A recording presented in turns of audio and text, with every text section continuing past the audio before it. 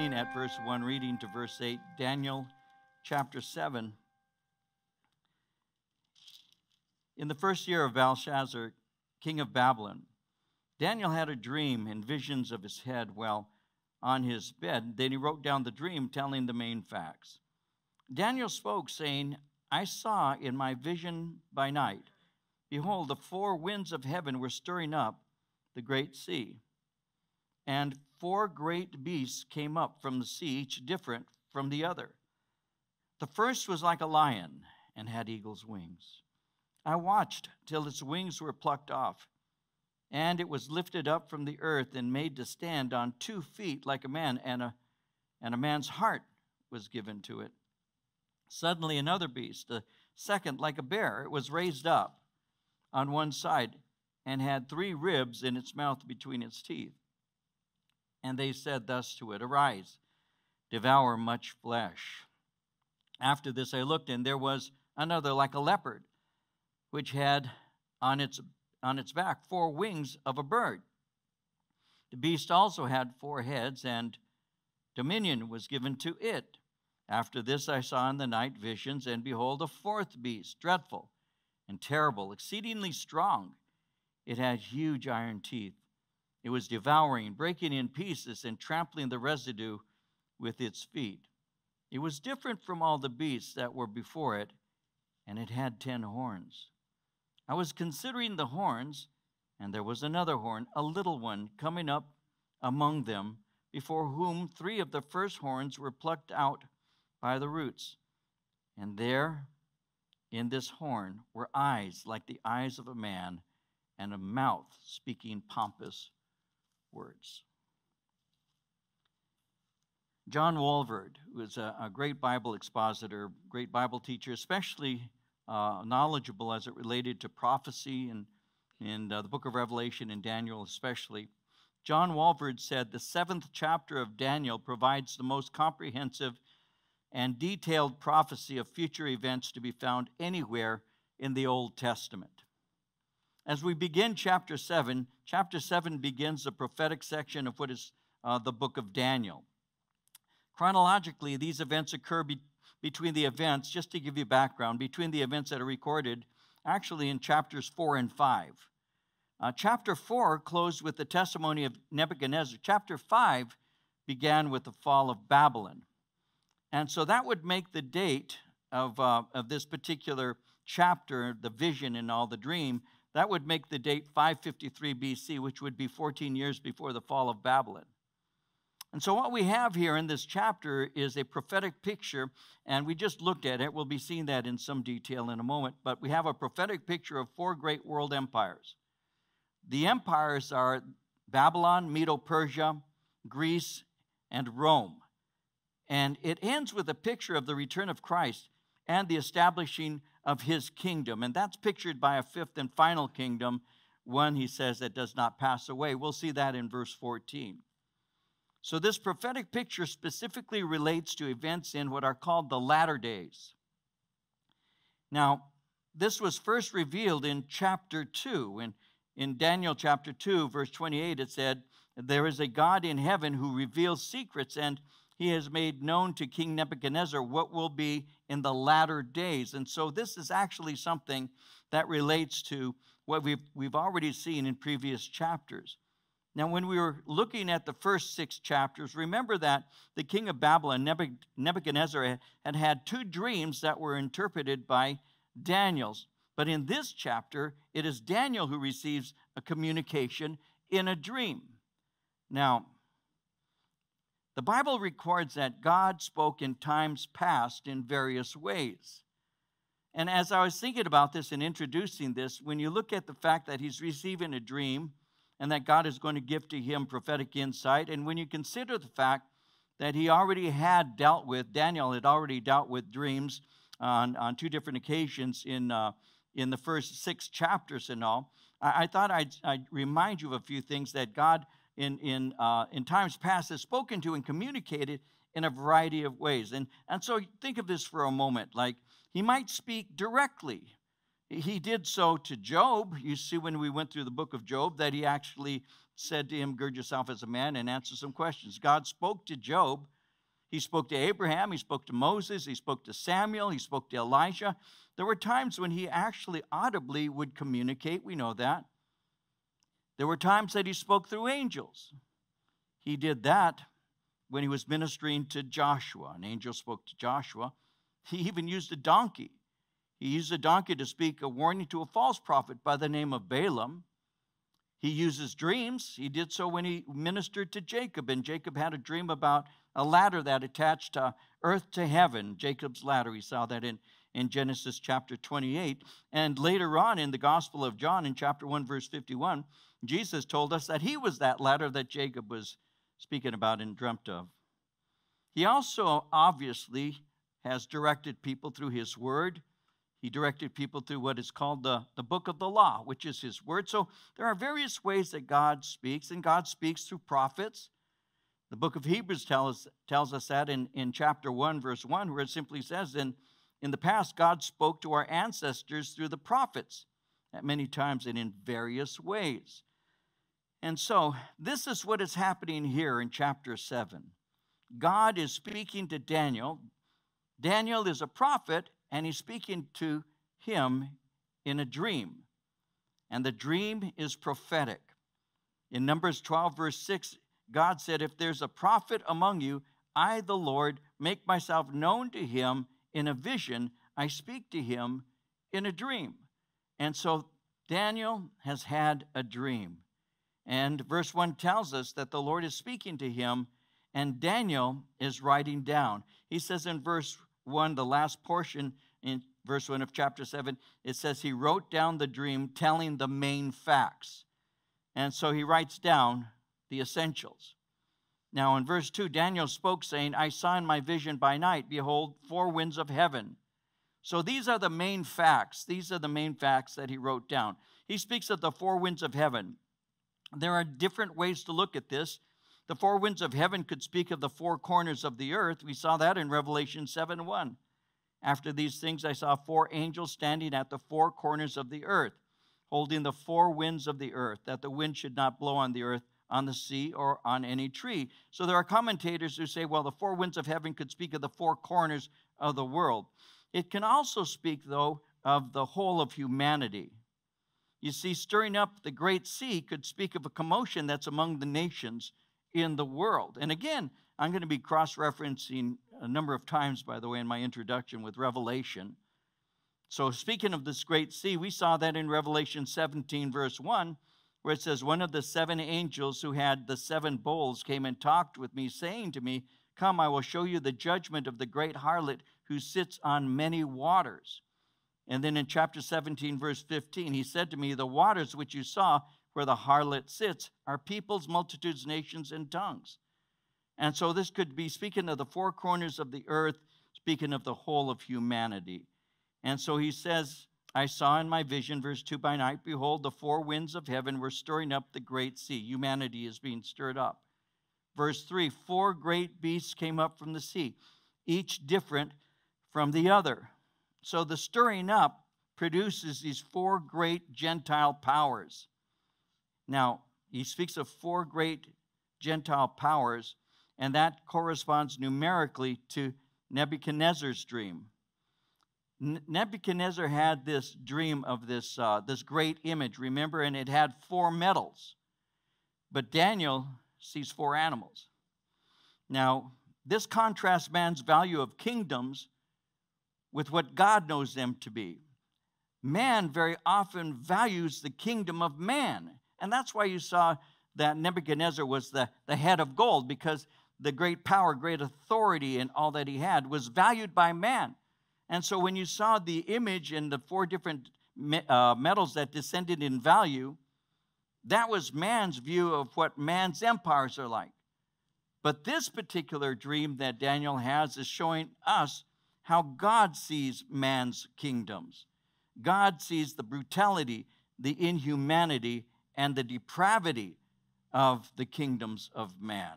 And that's what you see. And so he begins to describe this in verse 4. The first, he said, was like a lion. It had eagle's wings. And so he speaks concerning this, and he says, he watched till its wings were plucked off, and it was lifted up from the earth and made to stand on 2 feet like a man, and a man's heart was given to it. And so the first is like a lion. The lion is Babylon. When you look at old pictures of the construction and all of ancient Babylon, winged lions guarded the royal palaces. Both lions and eagles are in scripture as well as in just in general. The lions and eagles are symbolic of royalty. Lions are to this day still referred to as the king of beasts. And the eagles are still referred to as the king of the birds. And so, like a lion, Babylon was powerful, swift to conquer. But notice the wings that were plucked off. It speaks of Nebuchadnezzar's humbling and his conversion. Remember how that he had gone through 7 times, some saying that that's 7 years where he had lost his mind and his hair had grown and his like birds' feathers, and his fingernails and toenails had grown like talons and all. And remember, he had lost his mind until he recognized that God is the God of the earth and all of that. And so the wings that were plucked off would speak of Nebuchadnezzar's humbling and his conversion in chapter 4. It says here that a man's heart was given to him, and that speaks of where he came to see that he was only a man. And so we see this. And then in verse 5, suddenly another beast, a second, like a bear. It was raised up on one side and had 3 ribs in its mouth between its teeth. And they said thus to it, arise, devour much flesh. Okay, suddenly there's this other beast. It's like a bear. That would be Medo-Persia, the second kingdom. They used great amounts of troops to conquer. When you look into history, they would amass great troops and they would overwhelm their opponents. And so the picture of their military is like the lumbering of a bear. They were known to be ferocious when they attacked, but they were not looked at as being majestic the way the Babylonians were. Isaiah speaks of them, the Medes, in Isaiah 13:18, and this is what he says. He says, their bows will strike down the young men. They will have no mercy on infants, nor will they look with compassion on children. Isn't that interesting? Because we're seeing something like that even right now. It just shows the inhumanity and depravity of these military individuals. Here it says that it was raised up on one side. Now, all of this, by the way, I should say this, I'm just giving to you kind of like a panoramic view, because as we go through the next several chapters, there's going to be more detail. So what I'm doing is just kind of moving through this quickly to give you a foundation. And then we're going to be picking this up and looking at it in more detail as we go through. And so just bear with me about that. But notice it was raised up on one side. Now, being raised up on one side would be a picture of the unequal relationship between the Medes and the Persians. In what is called the Medo-Persian Empire, there were actually 2 different people groups, the Medes as well as the Persians. The Persians overwhelmed the Medes, and so the Persians were the greater of the 2 groups. And so in being raised on one side, it would show that there was actually a superiority of one group over the other. It speaks of 3 ribs in its mouth. That could be a picture of the people who had been subdued by the Medo-Persians, but others say that this may very well be simply a picture of Media and Persia and Babylon, the 3 major components of what is called the Medo-Persian Empire. And so it's just a picture in that way. He's going to give us more in a moment. In verse 6, he says, after this I looked, and there was another like a leopard, which had on its back 4 wings of a bird. The beast also had 4 heads, and dominion was given to it. 4 heads. We all have 4 heads. No, but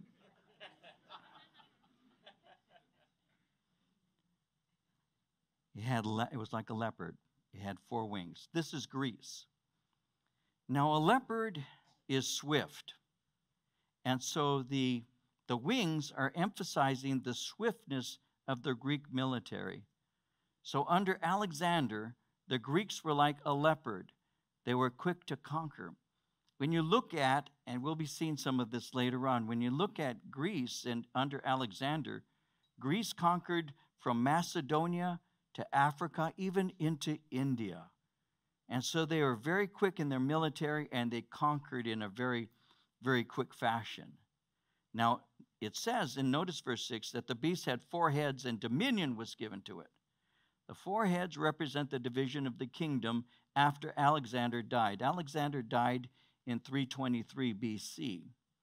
So his kingdom was divided into 4 sections. Egypt, Israel, and Arabia came under Ptolemy. Thrace and Bithynia came under Lysimachus. Macedonia and Greece came in under a man named Cassander. Syria, Babylonia, and territories as far east as India came under Seleucus. So it's just speaking of the division of the empire under Alexander. And then verse 7, after this I saw in the night visions, behold, a 4th beast, dreadful and terrible, exceedingly strong. It had huge iron teeth. It was devouring, breaking in pieces, trampling the residue with its feet. It was different from all the beasts that were before it, and it had 10 horns. Notice this. This is a picture of the Roman Empire. Daniel describes the Roman Empire as dreadful, terrible, and exceedingly strong. In history, it's noted that Rome enslaved and killed its enemies with great violence. They actually would crush them underfoot. And so what we're seeing here is a picture of empires that will exist. These are yet in the future, and this is going to include, and you'll see this in a moment, but this is going to include the last days pictures, because this is a fulfillment of not only what happens during the time of its original appearance, but this is also a picture of what's going to take place in the future. It speaks of 10 horns. The 10 horns are 10 kingdoms that will exist simultaneously in a revived empire. See, the Roman Empire, there are those who would argue the Roman Empire, which is the 4th empire that is spoken of here, never really ceased to exist, but that continues in various forms even to this day. The United States has a form of government that takes a lot of its cues from how Rome was. And so there are commentators who believe that the Roman Empire never really ceased to completely exist, but has influenced civilization since then.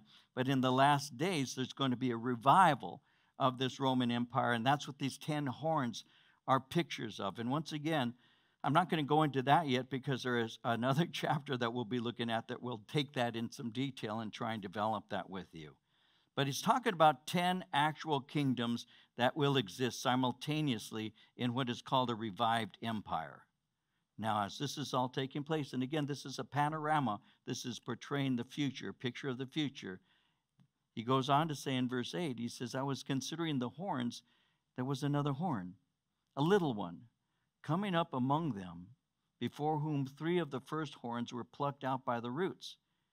And there, in this horn, were eyes like the eyes of a man, and a mouth speaking pompous words.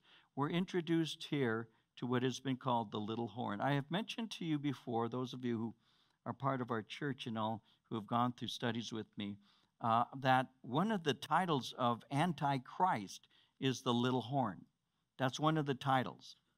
And so there are various titles that he's referred to as. The little horn is one of them. So we're introduced here in verse 8 to what is called the Antichrist.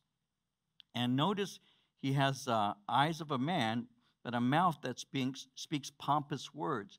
The Antichrist is going to be one who is actually making war against the Lord God, and he is going to present himself as greater than God himself. And he's going to be an arrogant military ruler. When we get to chapter 11 in the book of Daniel, in verses 37 and 38, Daniel says he will show no regard for the gods of his fathers, or for the one desired by women, nor will he regard any god, but will exalt himself above them all. Instead of them, he will honor a god of fortresses. So the Antichrist is going to exalt himself. And again, without getting ahead of myself, we know that in 2 Thessalonians chapter 2, that the Antichrist is going to present himself as God and is going to be demanding worship. And so in Daniel, he's just introducing us to the idea of this one that is known in Christian history as the Antichrist. He's introducing us to this one who is going to be a coming world ruler in a revived empire that is actually a revived Roman Empire. In Revelation, in chapter 13, it says they worship the dragon who gave authority to the beast, and they worship the beast, saying, who is like the beast? Who is able to make war with him? So we're introduced to the little horn, who's also referred to as the beast as well as Antichrist. And this is one who has a mouth that speaks pompous words.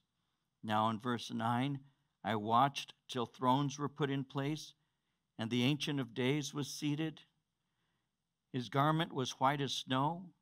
The hair of his head was like pure wool. His throne was a fiery flame, its wheels a burning fire. A fiery stream issued and came forth from before him. 1,000 thousands ministered to him. 10,000 times 10,000 stood before him. The court was seated. The books were opened. If there's anything I think that the church has failed to do in recent history, it's just failed to realize the incredible majesty of God, the God that we worship. I really believe that. I really believe that what we have done very casually and very slowly but very surely, as we have taken the majestic God that is revealed to us in Scripture. This picture here is an unbelievable picture of God. I mean, we'll look at that in a little more detail in a moment. But look how he's described. His garment is white as snow. The hair of his head is like pure wool. His throne is a fiery flame. Its wheels a burning fire. When you look at God in this way, I believe that the way people casually deal with the Lord and look at God today is a great affront to his holiness and his majesty. Yes, he is. Yes, he is our Father. And yes, he is filled with grace. And yes, he is loving. Yes, he's merciful. Yes, he's compassionate. Yes, he took upon himself human flesh, dwelt amongst us. Yes, when you see Jesus, you see God. Yes, Jesus wept over those who were lost and cared for those who were sick and cast out demons of those who were possessed. He showed great tenderness and mercy. He allowed children to approach him. He would pray for them. He would hold them in his arms. And anybody here who's ever had your own child, or perhaps has spent time with babies, know that babies who are toddlers, a year old, 2 years old, or whatever, less than a year, they can drool all over you when you hold them, and when they're a couple years old and you are going on a couple of years old, you can hold them. At a certain point, they'll grab, like my kids. I'll give you an example. My kids, when they were small and just learning to walk, I used to have a full beard, and I would bend down, and they would grab my beard, and they would lift themselves up by my beard, you know. So kids can do that. Kids can be, you know, little difficult, and yet, yeah, I see Jesus. I see him ministering to children. They bring the babies to him so that he might bless them, and he takes them in his arms. He holds them. Yes, all of that. But we fail to realize sometimes, and maybe we ought to think for at least a moment, maybe this really should be the foundation of everything else we know of him. But it is really, it's a fearful thing to fall into the hands of the living God. Knowing, therefore, the terror of the Lord, we persuade men, Paul said. Knowing, therefore, the terror of the Lord. When Moses went up to receive the law, and they heard the thunder, they saw the lightning, the people who remained below while he went on to Sinai with Joshua. And Moses came down from that encounter with God. And the people said to him, "You go and speak to him. We don't want to." There was a holy terror in the hearts of the people because of the God that Moses was communing with. The church, I think, has got to come back, if you don't mind, the church has got to come back to an awareness of the incredible holiness of God. And the church needs to come back to an awareness of what an awesome God we worship. And when you read your scriptures and you see these portraits of him, there are thrones. The Ancient of Days is one of his titles. He is seated. And then it describes his garment. It describes him. It describes the throne, the wheels of burning fire, the fiery stream that is issuing. And then notice in verse 10, 1,000 thousands ministered to him, 10,000 times 10,000 stood before him. That's incredible. That's an incredible portrait of God that I think sometimes we forget. You know, we do have the ability to approach the throne of mercy, obtain grace in our time of need, and thank God for that. Thank God that Jesus Christ took upon himself my sin and gave to me that which I didn't have, his righteousness. Thank God for that. Thank God that I can call him Father. You know, in the Old Testament, when the Lord is spoken of in the Old Testament, he is not referred to as Father. He says, well, there's a scripture in Isaiah, thou, O God, art our Father. We are the clay, and you are the potter. We are all the works of thy hand, Isaiah says. You are our Father. But the way he's spoken of in that verse is that you are the creator God. That's what the word Father there is referencing. You are the creator of all things. You are our Father. But when Jesus was on earth, and there are so many titles that you see in Scripture, the God who heals, the God who is there, you know, and so many scriptures that give to us insights into who he is. Jesus gave us the name that the Old Testament people did not possess. Because when he taught us how to pray, this is something that, let this settle it, please. When he said, this is how you are to pray, what did he say? He said, our Father who art in heaven. Our Father. See, the Jews knew him as creator, and they knew him as healer, and they knew him as supplier, and they knew him in so many different ways, and the titles that he has, and the various ways he's spoken of, the mighty God and all. These are all things that help them to understand the God that they worshiped. But we in the New Testament are given that great revelation that he is our Father.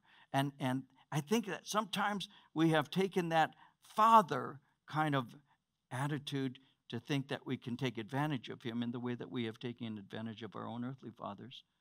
And you can't do that. My mom tried to teach us how to respect my dad. If there was anything that my mom worked hard at when I was a little boy, it was to teach us to respect our father. One of the ways that Mama taught me how to respect my dad was she respected him. My mom respected my dad. But my dad deserved respect. And I couldn't, believe it or not, I know these are different days now, but there was one word that I wouldn't use with my dad, and that's when he spoke to me, I never said yeah. I never said yeah. And I never would have said man or anything like that. But I have seen younger people, you know, talk of their father and call him their old man and this and that. That was an attitude of disrespect that I never was trained to have.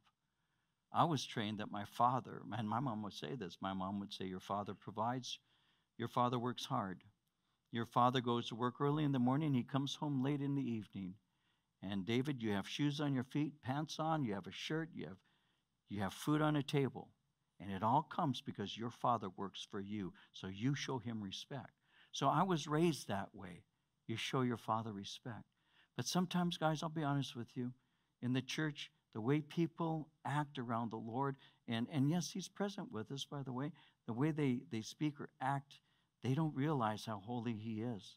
So the only way that I have the ability to go into the throne room of grace and obtain mercy in my time of need is through the shed blood of Jesus Christ. And because he died on that cross for me, he has made heaven accessible to me. And in prayer and in fellowship, I'm speaking to the Ancient of Days. And this is the picture you have here. He's referred to in that way. He is the Ancient of Days, the Eternal One. And so he says here in verses 9 and 10, he said, I watched till thrones were put in place and the Ancient of Days was seated. Obviously, this being a future event. So he has a vision of heaven, and what he's actually seeing is judgment. You're going to be seeing the final judgment of the nations, the last ruler of the times of the Gentiles, destroyed with his empire. We see a fifth kingdom revealed that brings in the rule of God. All of this is part of this. Notice in verse 10 how he says, a fiery stream issued and came forth from before him. So judgment is being pictured here. And notice the books were opened here in verse 10. The books were opened. That corresponds with Revelation chapter 20, verses 12 through 15. John said, I saw the dead, great and small, standing before the throne. Books were opened. Another book was opened, which is the book of life. The dead were judged according to what they had done, as recorded in the books. The sea gave up the dead that were in it. Death and Hades gave up the dead that were in them. Each person was judged according to what he had done. Death and Hades were thrown into the lake of fire. The lake of fire is the second death. If anyone's name was not found written in the book of life, he was thrown into the lake of fire. How does your name enter into the book of life? It's when you're saved. Your name is in God's book of life. And so, as he's going through the book, and it's just a picture of that, but as he goes through the books, one of these days, and I like to picture it this way, it's probably not this way. I'm not teaching heresy. I'm just trying. Yes, I am. No, I'm just trying to illustrate it. I sometimes in my mind's eye, especially when I was a young Christian, I would picture books, literal books, and his majestic hand going through that, and then looking at different names, and then finally coming to mine. My name's in that book. It's been written there because I committed my heart to Jesus Christ. And so as this is taking place in verse 11, he says, I watched then because of the sound of the pompous words which the horn was speaking, the Antichrist was speaking. I watched till the beast was slain, its body destroyed, given to the burning flame. As for the rest of the beasts, they had their dominion taken away, yet their lives were prolonged for a season and a time. So this scene is actually shifting back to earth, and he's watching as this Antichrist is speaking. This is a revelation of the final fall of the Antichrist. That occurs at Jesus' second coming. In Revelation 19, verses 19 and 20, I saw the beasts and the kings of the earth and their armies gathered together to make war against the rider on the horse and his army. But the beast was captured, and with him the false prophet who had performed the miraculous signs on his behalf. With these signs he had deluded those who had received the mark of the beast and worshipped his image. The two of them were thrown alive into the fiery lake of burning sulfur. He goes on into verse 13, I was watching in the night visions. Behold, one like the Son of Man coming with the clouds of heaven. He came to the Ancient of Days, and they brought him near before him.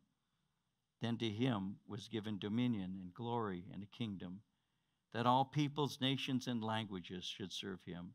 His dominion is an everlasting dominion which shall not pass away. His kingdom, the one which shall not be destroyed. Okay, this is a picture of the second coming. Again, this is a panorama.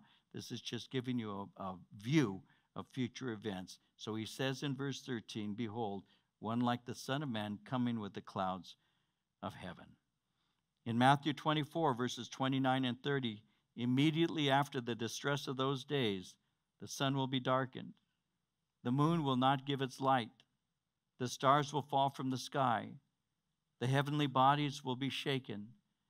At that time, the sign of the Son of Man will appear in the sky, and all the nations of the earth will mourn.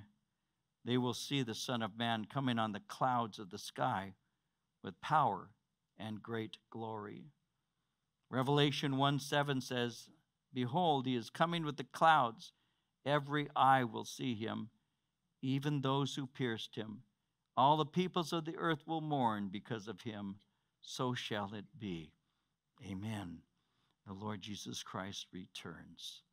And it's a picture of him coming with the clouds of heaven. When I got saved, that was a theme. And I have to be careful. I keep looking at the time. We're going to have communion tonight. But I do remember I used to look at the clouds, and every once in a while, the clouds would seem to separate, and there'd be like a giant donut in the sky. I don't know a better way to put it. And I used to think, one of these days the Lord Jesus is going to come. And I used to kind of picture him coming through like it was a bullseye, and he was coming through. And I had this incredible sense that the Lord was going to come at any time. It's been 50 years, and but I am more convinced today that he's coming soon than I've ever been. I have to be careful because I can start rolling on this one, and I won't. All I know is this. I see things lining up right now. His coming is very soon. There's just no doubt about that. Anyway, I have to go through this chapter. Verse 15, I, Daniel, was grieved in my spirit within my body. The visions of my head troubled me. I came near to one of those who stood by, asked him, this would be an angel, asked him the truth of all this.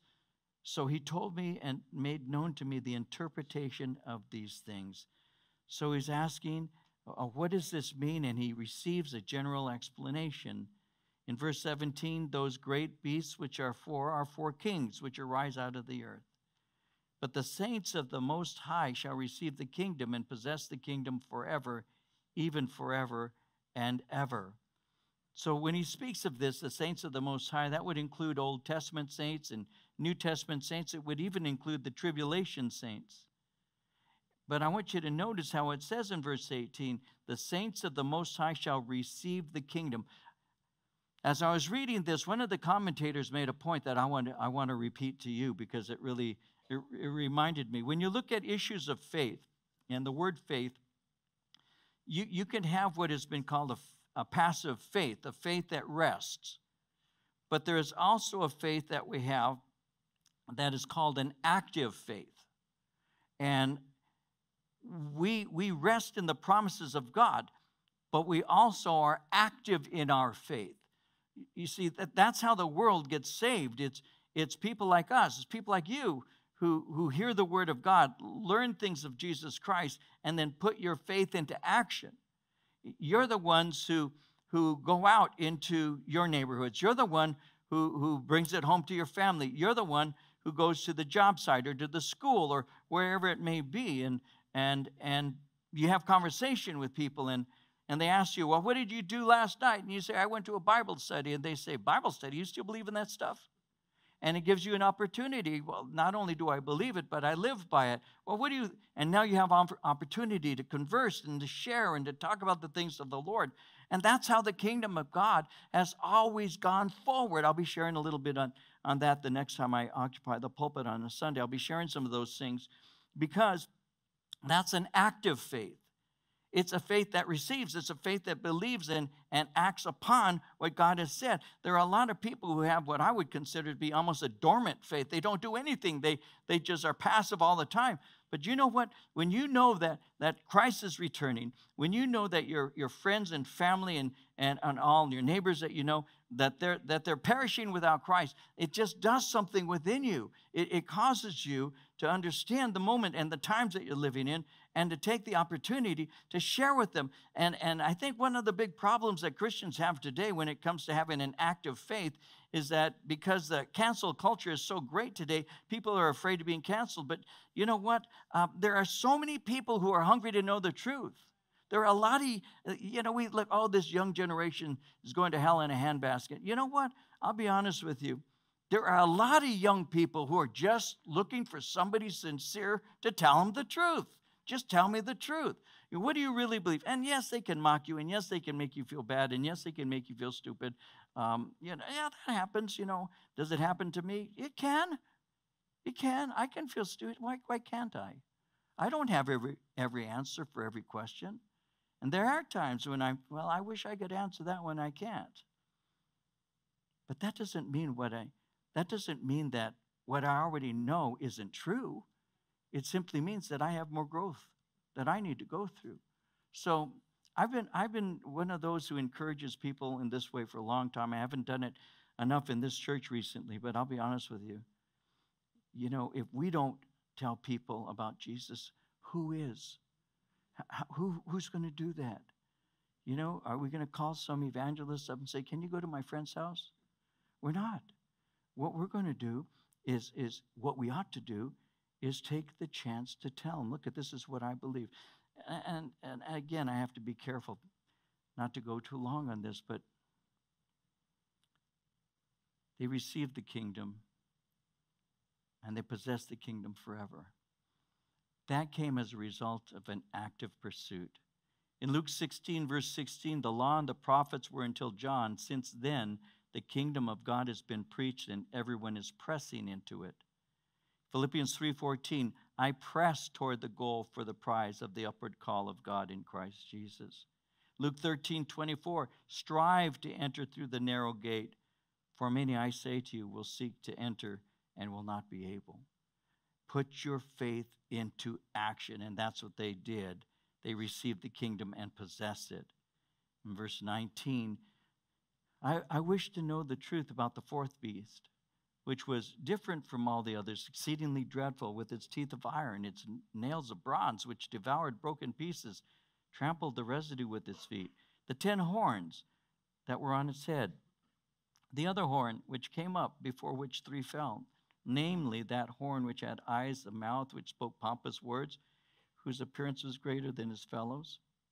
I was watching, and the same horn was making war against the saints, prevailing against them, until the Ancient of Days came, and a judgment was made in favor of the saints of the Most High.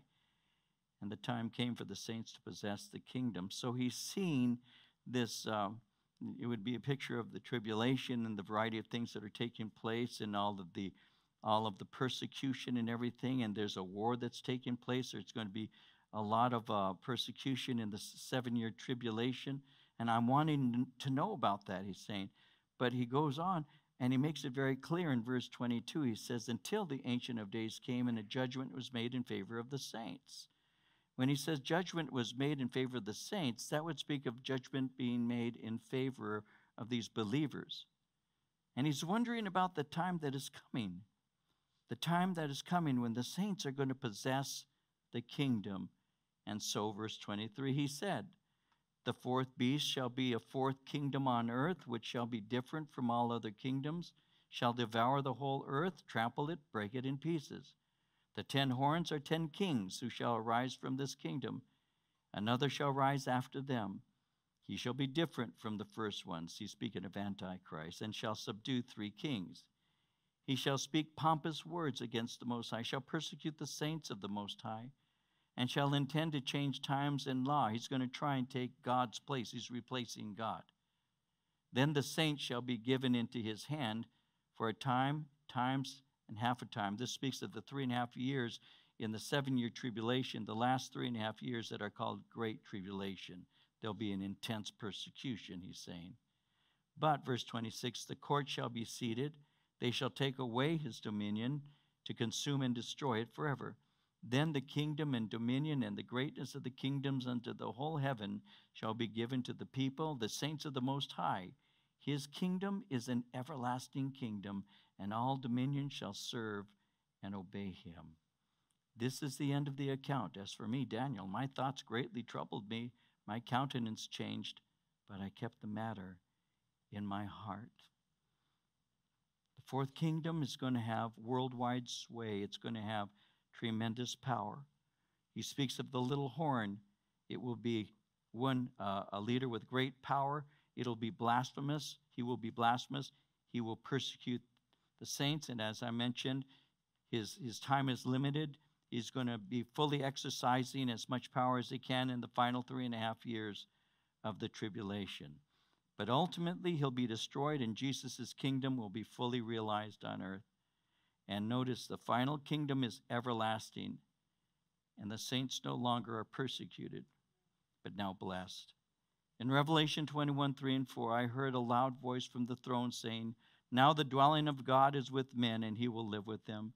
They will be his people. God himself will be with them and be their God. He will wipe every tear from their eyes.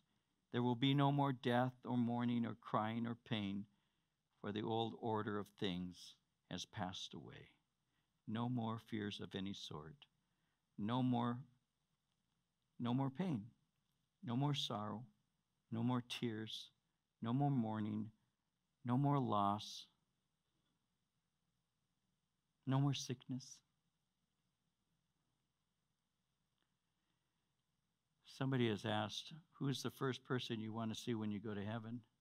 I think we all know who that is. Jesus. But who else would you want to see? Who else do you look forward to seeing? Who else?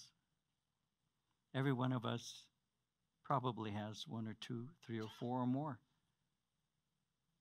I'll see my dad. I'll see my mom.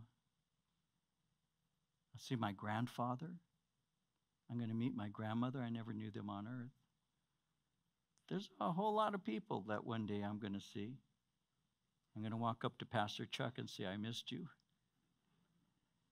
How about you? No more tears, no more sorrow, no more pain, no more fear, nothing except joy. Can you picture that for a moment? Can you? Finally, one day, we'll rest. Finally, all the labors are done. All the hurts are forgotten. All the disappointments fade away. Not a single tear. God will wipe away our tears. Behold, he says, I make all things new. And that includes the letter that's hanging down there.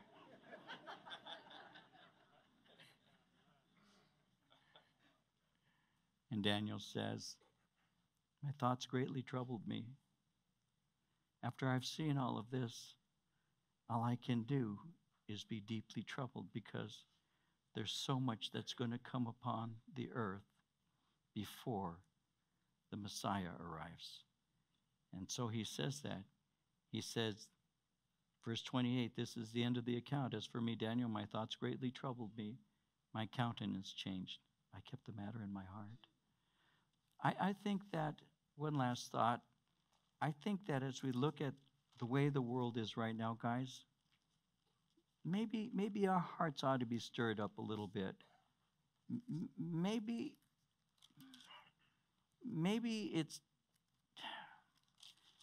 we ought to, instead of being mad at so many sinners and mad at how the world has changed so much, maybe instead of being angry all the time, because I see a lot of angry Christians lately. I really do. I wonder, my goodness. I understand. I understand frustration. God knows I do. I'm a father. I had kids frustrate me to this day. I understand frustration. I understand disappointment. But I also understand hope. I also understand a God with whom nothing is impossible. I also believe that God's gospel can still change hearts by the power of the Holy Spirit. I believe that. If I didn't, I'd retire from ministry and go do something else. But I believe it. I believe that there's still hope for this world. There is, because Jesus is my hope. He is my hope. And I look to the blessed hope, the appearing of my great God and Savior, Jesus Christ. And so, until that moment, let's press in. Let's serve the Lord. Let's realize that we're in a building that's on fire, and that we have the ability and responsibility to do everything we can to bring as many people out of that fire as we can. It would be a very selfish thing for me to just run out of the building and leave everybody behind. Don't we call them heroes, those in 9/11 who did that kind of thing, rushed back to a building that eventually collapsed and killed many people who were heroes, heroic, who were rescuers? Well, guess what? Maybe we can do that. Maybe we should do that. Maybe we have people that God is putting in our path that we can influence for Christ. Maybe that kid that bothers you so much at work is the next great evangelist. You don't know that. You don't know that. You don't know that person that you lead to Christ. You don't know what they're going to be, but God knows what he can do with them. And all he needs me to do, if you will, all he has commanded me to do is to share his love with people, and he'll take care of the rest. And so if I keep my eyes on everything that I see around me that bothers me, and it does. The world that I live in now isn't the world I grew up in by any means. But that doesn't mean that there's no hope for it, because Jesus is our hope. And if our hearts are troubled a bit by it, well, maybe we ought to do something to change it. And what's going to change the world, guys? The gospel. The gospel. So be faithful. Share the Lord with people. Pray for them. And who knows? That person that irritates you so much, they may come to faith in Christ. And now you can see God do something wonderful. I can't tell you how many people looked at me and said, that's a lost cause. I can't tell you, including my mom and dad. But guess what? God had other plans. And he has other plans for people too. Don't forget that. Anyway, may that stir your heart to do something for Jesus. Father, we ask that even as we've just done an overview, beginning portion that's prophetic, I just ask that we, the church, would take seriously the responsibilities that you've given to us to take your gospel and to preach it. And so, Lord, I ask that we would do that, and that, Lord, we would realize that there's always hope with you, and you do make all things new. And so I pray that you would work in us to that end. And perhaps as our eyes are closed, there may be some in this room right now the Holy Spirit is speaking to, and you need to get right with the Lord. Well, before we enter into our closing with communion, if you know you need to get right with the Lord, if you're watching online, you can do this obviously at home, but if you're in this room and you need to get right with the Lord, I'd like to pray for you. And if you need to, would you raise your hand and let me pray for you right where you're at right now? Just raise your hand. Father, you see these hands. You know the reason why they're being raised to you. In Jesus' name, I ask that you would reach down and that you would touch each person whose hand is raised. May they know that their names are in your book. May they look forward to being with you one day. And if there's something they're going through right now, I pray in Jesus' name that you would relieve them and that you would work in them. And so our hearts are open to you now, Jesus. Wash and cleanse us. Fill us with your presence. And we receive that which you are offering. And we bless you for it. Thank you. You can put your hands down. And Jesus, as we prepare now to receive of communion, I ask that you would speak to us and meet us in a special way. In your name we pray. Amen.